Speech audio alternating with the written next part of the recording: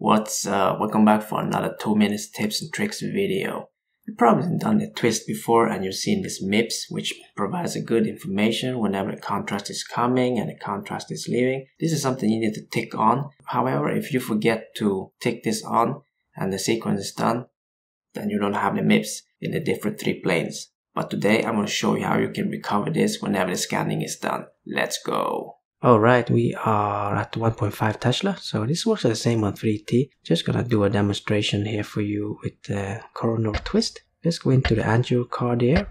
So while we're in here, I'm just gonna show you one more thing, the temporal interpolation. So what happens here is that the temporal resolution you see there is 3.21 seconds. That means that each frame is 3.21 seconds. If you have a temporal interpolation of 2, that means that you get now a virtual temporal resolution of 1.6. This means that the MIP you're gonna have is 1.6, but the raw data is still 3.21, okay?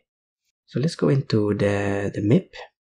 So let's say that if you forget to tick on the sagittal and transversal, you only have the coronal. So whenever you do finish the scan, you only get the MIP of the coronal. Like you see there. But no worries, you can save yourself from this because sometimes the radiologists, they want to see all 3 planes. What you can do now, so you have an echo icon down there.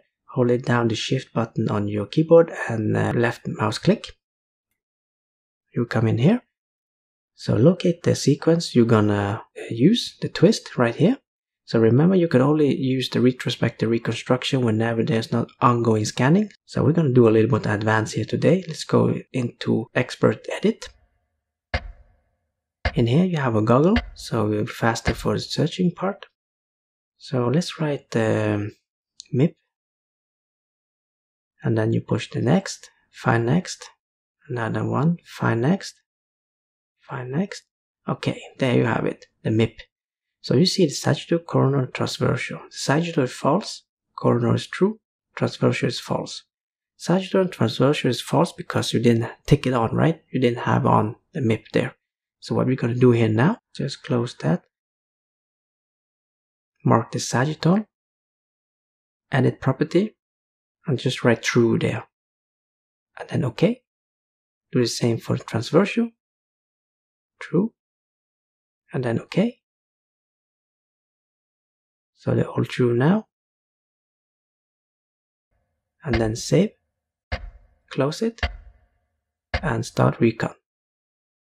So it's starting now, and whenever it's finished, you can see here in your browser, this is the first MIP, only coronal, you're missing the transversal and sagittal.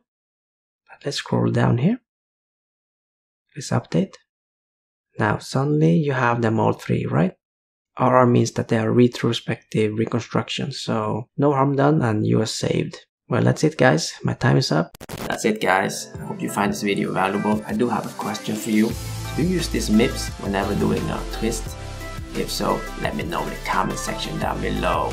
I'll catch up with you the next time. Peace out.